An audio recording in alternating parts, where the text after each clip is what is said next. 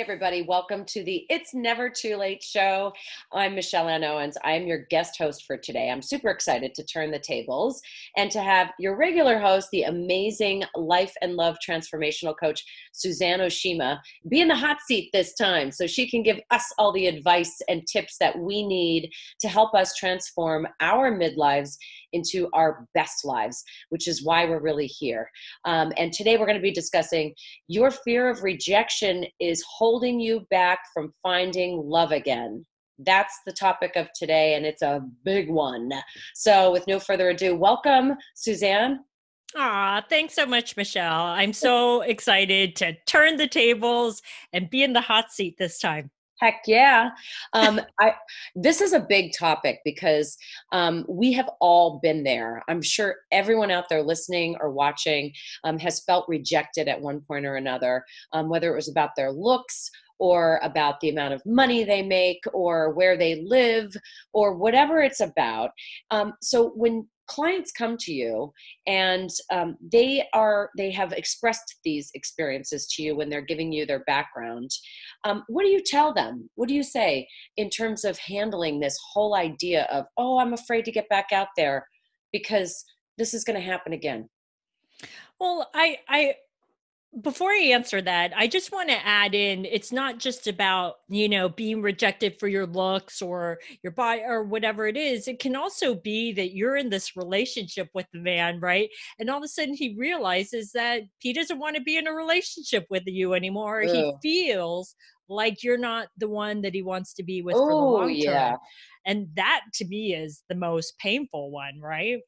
Yes. Great example that I missed. That was a big one. Yeah. And I've been there too. I think I mentioned on one of our past episodes, there was a guy who, once he found out how old I was, he was like, "Oh, I'm sorry, I can't date you anymore." And I was like, "What?" Really? I know. Well, it's really interesting. And you and I think you should refresh everybody's memory who didn't see that interview is um he didn't want to date you because when he found out you were a certain age, he had a certain cutoff point, and it also had to do with kids, right? Children. Exactly. Yeah. Having kids, I mean, not Yeah. because of his children. Right. um but so something like that where you felt completely rejected, Michelle, right, is that's something though that we have no control over. Like, you can't change your age, right? You Right. are what you are, and if Exactly. that's what he's looking for, we can't change that, right? Mhm. And I don't really look at it as, like, in that situation, I wouldn't look at your situation as rejection. I just look at it as he knew where he wanted to go, and he also knew that there could be some challenges in possibly having kids after a certain age. And so maybe he didn't want to um really go through down that road, and maybe he felt more safe and secure with somebody that was a little bit younger.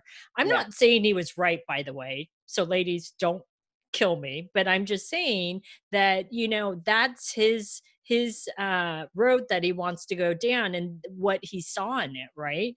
And so I Mhm. don't look at it as he's completely rejecting you. He just knew for himself what he needed in his life. Yeah, yeah. But I've also been rejected in the past for various reasons, like my career choices, which have been all over the place. I haven't done just one thing my whole life, like worked at the same in the same industry. I've changed industries quite a bit. And I was judged by some guy that I had been dating, and he couldn't understand why I kept toggling between like a traditional corporate career and doing something creative. He just couldn't see why that might happen. And to him, it screamed irresponsible, and but it was none of that. And he also was like, I can't be with someone who's like creatively jumping all over the place in this way or chaotically jumping around. And I was just exploring my life, you know what I mean? And so I felt rejected by that too, that I wasn't coming across as this like perfectly stable career woman with who's a lawyer, you know? So guess what, Michelle? I'm going to help you shift your mindset in that one. Okay. Okay. So you took it as he rejected you because you weren't where you kept switching industries, and he took it as you were unstable or you didn't know what you really wanted, right? Yes, exactly. I'm going to shift your mindset into, this was a man that couldn't support Michelle, and where she was going in her career choices and be accepting of it. So he was actually the wrong man for you. Yeah. Yeah. Oh, well, he was that too. Exactly. He's out of there. God, got her. But so we're doing a lot of talking about my personal situations. So there are women out there who have had so many other kinds of scenarios. So what do you tell them? I mean, I mean, you told me how to shift my perspective. How do you help your clients also shift their perspective for other situations and to um, overcome this whole fear that, oh, this is going to happen again? A guy has rejected me because of XYZ before. What do I do to not feel that anymore? Right, right. Well, guess what? I hate to say it, but it's a part of dating. You're going to get rejected. I wish it wasn't true. It's going to happen. It's Yeah. just a part of the cycle of dating, right? And in order to get to where you really want to be, you're going to have some heartbreak. You're going to have some rejection. If you don't, I mean, you're probably the luckiest woman in the world if you've never had your heart broken. But it's the path and the journey to get there. And unfortunately, we're gonna get our heart broken. But you're what I'd like to always share with women, because sometimes I've actually seen where this will actually block her from getting out there. Like she's like, yeah, I can't get out there and date because I'm so afraid of getting rejected. Is what they don't realize is that's actually preventing you and stopping you from getting what you truly want, right? Yeah. And it's just like with the job, right? If you kept getting rejected for jobs and you kept being told you're the wrong person for the job, or I'm sorry, we hired somebody else, would you give up on looking for a job? No, you would keep going, right? Until you Yeah. found the right job. Yeah. Why is it when it comes to the right man and the lasting relationship and partner that we want in life, why would we give up? Why wouldn't we keep going? Because I honestly think it's probably more important because it should last longer than a job. Yeah. But I mean, I've seen people get hung up on rejections and they'll continuously talk about them over and over. And even with respect to a job, like there's a guy that I know who keeps saying, oh, I went up for that job and this other guy that I know got it. And I still, I really deserved that job, or I really deserved that promotion. And so got promoted and they talk about it a lot. Why do you think that happens? Why do we go on repeat in our minds about these rejections? How do we get rid of that repeat and stop that tape from playing over and over and over so that we can get past it? Right. Well, you have to process it in your mind and really think about what really happened and helping you let go and move on, because like in that situation where this guy keeps bringing up this job that he didn't get, it's like you got to let go of the past if you want to move forward. If you keep staying stuck there, you're staying back in that place of failure. Yeah. And I don't Yeah. know about you, Michelle, but I don't want to live in the place of failure. Yeah, I Yeah. didn't get it, but I want to move on. Or So, that relationship or marriage didn't work out, but I want to move on. If I'd right. stayed stuck there, that's a horrible place to live. Totally. Totally. So, with respect in the dating world, in the love world, because I think we're all more concerned about that, Yeah. because most of us are more, here for our next amazing love story, I think, in many cases. But you already mentioned you're going to get rejected when you're out there dating. It's a part of the journey. So, what can women do to minimize the pain involved with that or the setbacks? What can they do to keep going and to keep that positive attitude? Yeah. So, first of all, is to realize that it may not have anything to do with you. Ah, It actually may have to do with himself and his own personal issues, or maybe something that he hasn't worked through, and he can't even be in a relationship with you or anybody else. yeah, And so it's important to realize, like I said, it may not have anything to do with you. And I know sometimes the first place a woman goes is she becomes that self critic and she goes, oh my God, it must have been something I said, must have been something I did. Oh my God, he's probably not attracted to me or whatever it is. And that always breaks my heart when a woman goes into the self critic, is because she's putting herself down. And like I said, it may not have anything to do with her. Right. yeah, yeah, And I always find when a woman is in that place is you're in that place then of you're waiting for a man to choose you. And I Mhm. always tell women, like when I work with women, I bring you up the inner foundational piece of confidence, self esteem, and self worth, of bringing you up to that point where you feel so good about yourself that you become the chooser. Like, Heck yeah. is he a good enough man to be with me? Not, oh, I hope he chooses me. No. You need to prove to me why I should date you and want to be with you for the long term. Heck yes. I love that. That's so empowering. And that's where we all should be in terms of our mindset, I think. It's not always easy to be there, you know? No. And so that's why we need someone like you to coach us and to keep us on track. It's really easy to get thrown off, especially if you repeatedly get rejected in a dating situation. I actually had a friend who told me, and this goes a little deeper, so I would love your insight on this situation. She had dated a guy. They Mhm. broke up amicably and stayed friends and have a similar social circle. So they would often run into each other at parties and such, and were still very cool with each other. Well, like fast forward 2 years, they decided to try to start dating again. And this time around, it was very intense, very passionate. And she said, the second time around, I actually thought, I think we're going to get married this time. Like it's really working. And she felt this connection with him, and he spent a lot of time with her. Well, she found out after a few months only that he had been also simultaneously having sex with two of her friends in the social circle. Oh my God. Yeah. And it completely shattered so much in her brain because she had already sort of gone down this track of, oh, he's going to be my husband now. Like, this is like the perfect relationship. Now I see why it didn't work the first time, why it's working now, et cetera, et cetera. And then she just got, sideswiped with this crazy information.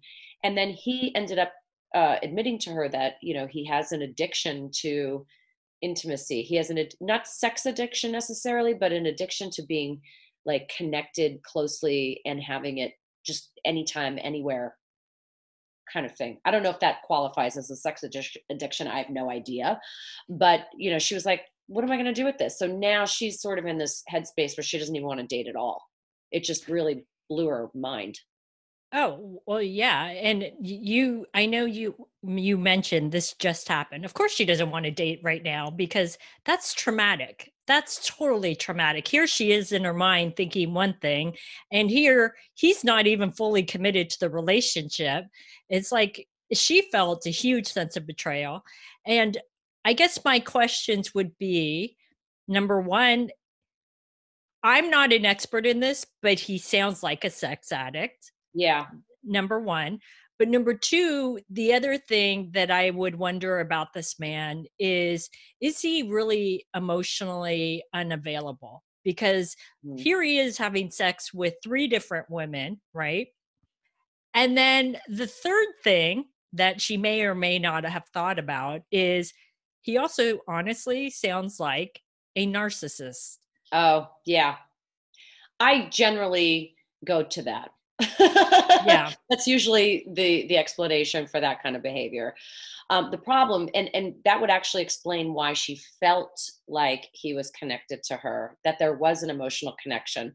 Because I think with someone emotionally unavailable, that they're emotionally unavailable. Like they won't say they love you, or they have trouble calling you their girlfriend, or all of those kind of things. And that wasn't the issue with him. She felt like it was super connected.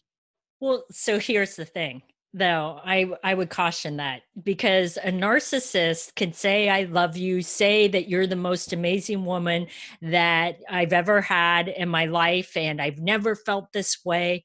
However, he can also be very emotionally disconnected because of whatever's happened in his past Yeah. life, right? Yeah. And Well, yeah. so narcissists are very trained well. They know the right thing to say to a woman to lure her in, get her hooked, and Mhm. then she's fully emotionally invested. But then they're off also getting attention from other women because it's almost for them an addiction to have this attention Yeah. and tell other women that, oh, you're the most amazing woman. And so I bet he was saying the same exact things to these other women, Likely. right? Yeah, and you're right about the narcissist thing. They don't feel. They don't have the ability to feel empathy and to feel those connections. So, but they know what to say to mimic that idea of empathy and connection. And so maybe that's what she felt was real, and it wasn't really Yeah. real. I And don't know. the other part that I would share with you, Michelle, that I wouldn't say this to her, but I noticed when you were sharing the story with me is it kept coming up as she felt really connected. She felt like this was going to Mhm. be the man she was going to spend the rest of her life. I never heard any parts of him or we feeling that way. And Yeah, so I wonder if it was just with her feeling this way, but he didn't really feel this way yeah. or of it moving forward. Yeah, I honestly don't know. I mean, I only heard the story from one side too. But yeah, I mean, you're right. I don't know if what she was feeling was just because she was on that track and that was what she was trying to manifest for the relationship rather than really knowing where he was at. And I honestly don't know if they had that conversation. Like you said, people need to have that conversation about being exclusive and about being in a relationship before really going to that next step. So maybe she was, jumping the gun. I have no idea. But I think the overriding theme is that she felt so rejected by him that now she's not sure what to do to overcome it, except to distract herself by being with friends, by traveling, by seeing, she's traveled so much since then. She's just trying to distract herself basically from the pain. Right. So I'm going to reframe this because she wasn't actually rejected. Oh, okay. This is interesting. Yeah, she wasn't rejected. I actually think she, first of all, dodged a huge bullet. Mm, And I actually think she's really lucky. She doesn't see it right now because her heart's broken that she found this out. Because had she gone down the path of getting married to him, trust me, he wasn't going to give up whether it was those other two women or another two women in the future. Is as much as her heart is been broken, it's better she found out now who he truly is, because yeah. obviously you don't want to be married to a man like that. That No. is Ugh, horrible. absolutely horrible. And so the way she should overcome it is to not see herself as being rejected. That's what I heard. And then what do you think about her approach of just like putting herself fully into her own life and what she's doing and traveling and seeing friends and all of that? Is that the correct way to deal with rejection, or should she be willing to start dipping her toe back into the dating pool and start trying to find somebody else? This is what I would say. It's she I think it's great that she wants to go and travel and do all of those things. I think that's awesome. But if you're doing it to distract yourself from, I don't want to date and I haven't fully healed, that's also not good either. It's really important to go through that healing process because she was betrayed, quite honestly. Yeah. It's not just rejected or he broke up with her. It's no, she was actually betrayed. And betrayal Mhm. is so much worse because here she opened up her heart. She trusted him. She was Yeah. vulnerable, and it's worse, right? Yeah. And she thought there was a future with him. Whether or not he thought that, it doesn't matter. She thought it. And so she's completely heartbroken. So it is really important for her to go through the healing process. Um, and I can give her an exercise, and not obviously just her, but any women out there who have ever felt this is, I always tell the women, just don't go down the road of being the self critic because that's a rabbit hole, right? Mhm. And blaming yourself, but also doing an exercise. And it's so simple. It's so simple, but no one ever does this. Is draw a line down a sheet of paper, write down all the good things about him. On the other side, write all the bad things that you didn't like about him. And then Really ask yourself after you write it all out, because when you see it in black and white, you'll start to see sometimes that the bad side is actually longer than the good side. Sometimes we tend to only remember the good stuff and the Totally. chemistry and attraction and all of that. And we forget the bad things that we actually didn't like. And she may find that the bad side is actually pretty significant, and Hmm. that I ask her to really ask herself after looking at that list, was he truly the right man for her that she saw herself with for the long term? And then the second part of that is also going back to the beginning of the relationship, is asking herself, were there some red or yellow flags that she saw? Because I bet she did, that she ignored or chose not to really address with him, and Hmm. thought that, oh God, if I address it with him, that, you know what, he's going to run. Yeah. Yeah. I love that advice. I'm definitely going to pass it along. And I will tell her about your coaching, of course. And for all of the ladies out there listening, guess what? Suzanne has a free gift for you that she wants to tell you about. So, Suzanne, do you want to share that with the ladies? Yes, so I have an amazing video series. It's called The Secrets About Men After 40 and Beyond video series. And what I share in this video series is the secrets on how to meet a quality man, how to attract and keep the right man, Love and it. why it doesn't always move forward into a lasting relationship. So, if you'd like that free video series, you can click right on the video. And if you're listening to the podcast, you can just go to yournextamazingstory.com. Awesome. And while you're there, everybody, at yournextamazingstory.com, please check out Suzanne's personal story that's on there, which brought her to the place where she is now, giving all of us advice and helping us to take control of our lives and to transform our midlife, our awesome midlife, into our best life, right? Suzanne, as always, it's such a pleasure and an honor to be your guest host. So thank you for having me, and thank you for coming on here and sharing all of your wisdom with us.